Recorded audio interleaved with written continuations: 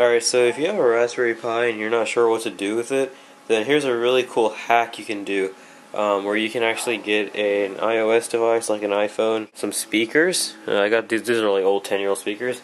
My Raspberry Pi's over there, and then I have a Wi-Fi EdiMax adapter.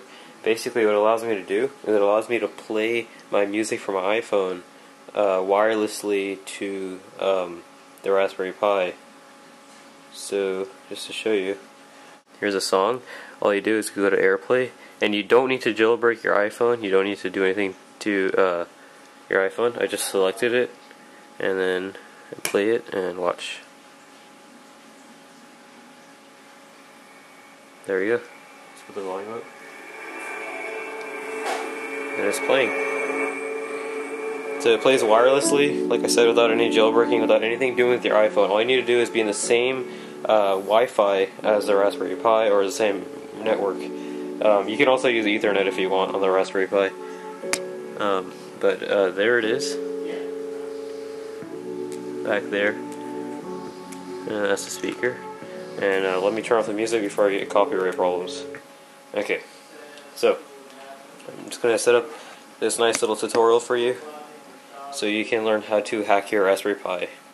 Alright, so what you're going to do is you're going to go to your terminal.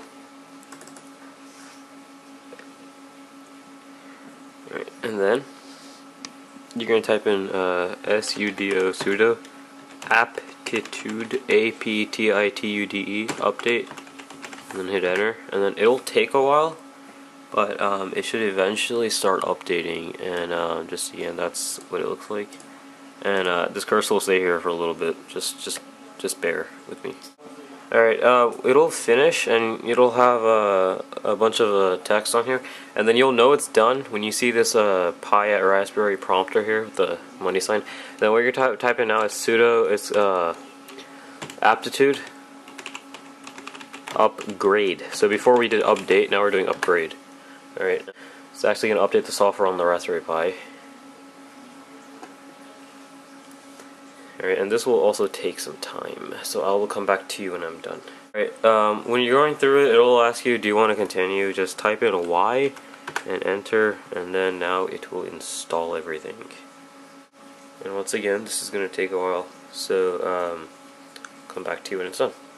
So once it's done upgrading, what we need to do next is we need to force it so the audio goes to the audio jack and not through the HDMI cable. That way my speakers here, or whatever speakers you'll be using, will actually be connected. Remember, you have to connect the speakers audio line to the Raspberry Pi. It's that black jack over there. So what you're going to type in now to do that is you're going to type in sudo, and then I'm going to have all the commands in the description of the video. And then it's basically going to say sudo amixer cset numid equals 3 space and then 1, and just hit enter and you're done. Mine's already like that, so your output might be a little different, but it should work. So once you do that, we need to install a couple of packages, and we're just going to do that with one line. Alright, and like I said, I'm just going to have this in the description. You can just copy and paste it. Here, 1 second. Let me just put in the sudo in there. That way. Okay, there. Alright, and it'll do that.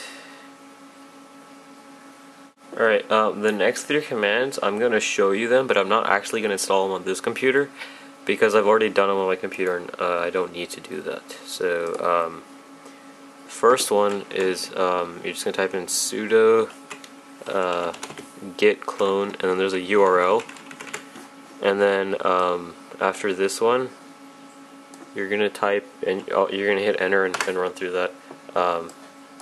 After you do that one, then you're gonna do cd shairport, so change directory shairport. Alright, and then after this one you're just gonna type in make and hit enter. Alright, and then when you do make, then you're going to paste this, and what this is going to do is it's going to give a name to the Raspberry Pi when it shows up in your iOS device. So this is going to be decimal/shairport.pl space -a space, and then this is going to be your name. So I like AirPi. It sounds nice, and you can just use AirPi if you like that. Alright, and then after this, what we're going to do is we're going to have it where it starts up automatically when you boot up your computer. If you don't want that to happen, you can skip the rest and you're pretty much done. Just reboot your computer and it should show up on your Wi-Fi. But now I'm just going to show you how to have it show up every time you turn on your Raspberry Pi. It'll just do it automatically. Alright, so next you're going to do is, remember, we have to be in the directory shairport. So like I said, cd shairport. Okay, what you're going to do now, you're going to type in make install and then hit enter.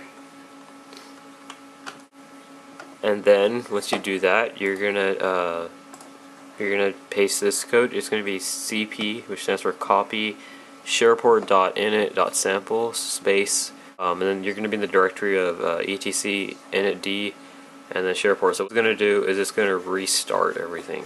Okay, that's what the init.d is. Alright, you're gonna change directory, and you're gonna do cd etc and then init.d.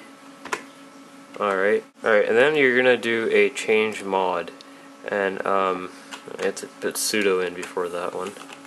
Alright, so you're gonna do sudo change mod a+x, which allows you to execute it, and space, and then you're gonna do shairport and hit enter.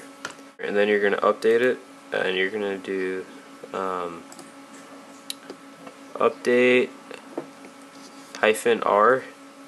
-r.d shairport defaults. What you do is you're going to actually edit a file, so you can type in sudo nano shairport, and we are still in this directory, the etc init.d.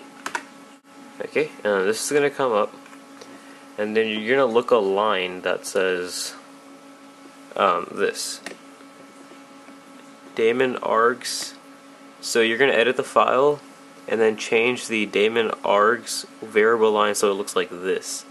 So we can just copy this. Now mine should already be changed, but you'll right now get to see where it's going to be in the file.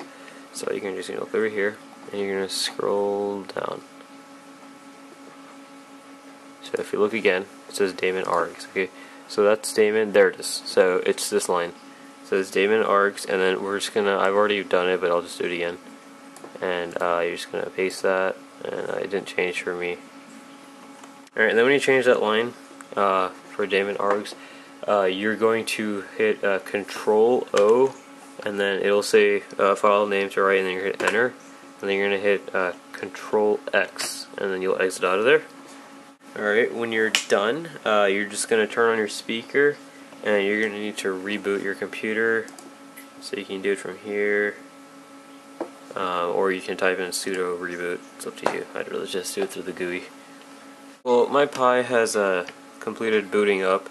Alright, so what you're going to do is you're going to go into your iOS device, and then you're just going to go into your music or whatever. And this works in Pandora and a bunch of other things.